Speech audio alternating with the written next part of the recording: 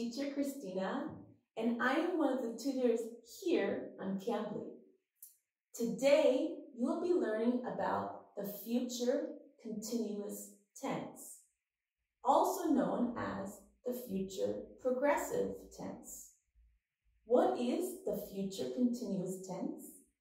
It is a verb tense used when we want to talk about something that will occur in the future and continue to occur in the future for an expected amount of time. It is formed using the construction will plus be plus the present participle. The present participle is the root verb with the ing ending, like jumping. Here are some ways we use the future continuous tense. One way is when we want to talk about an ongoing action that will happen in the future. In order to explain that the action will take place in the future, we need to use the words will be. For example, I will be staying there for 3 weeks. We will be meeting with friends this evening. Sarah will be running in a marathon this Saturday. We can also use the word will as a contraction. So, I will be staying there for 3 weeks becomes I'll be staying there for 3 weeks.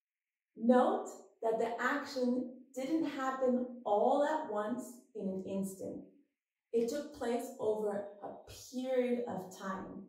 That's why we say it's a continuous action. Another way to use a future continuous tense is to say that more than one event will be happening at the same time. For example, I will be working when you arrive. When the bell rings, we will be dancing in the streets. In these examples, there is an action that takes place while another ongoing action is taking place. Notice that one action is in the future continuous tense and the other action is in the present tense because it is not continuous. If we want to form a negative sentence, we need to add the word not between will and be.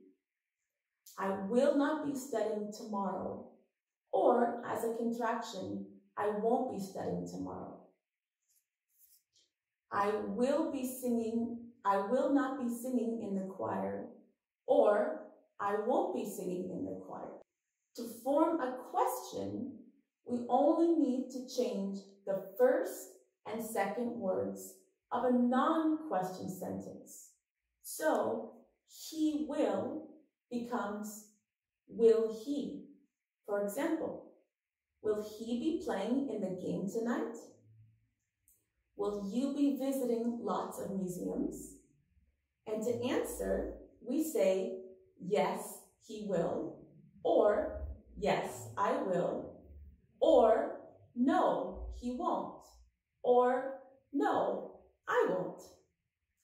Here's another example.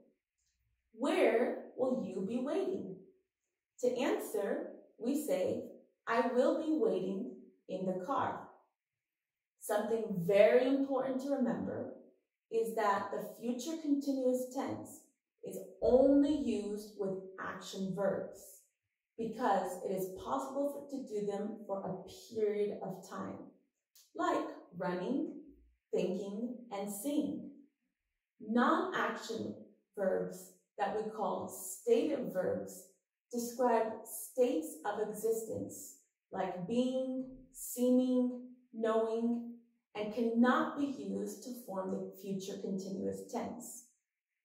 We don't say, I will not be knowing all the answers.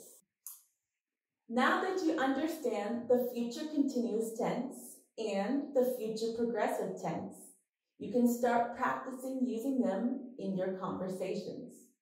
For those of you who are unfamiliar with Cambly, Cambly gives you instant access to friendly native English speakers like me.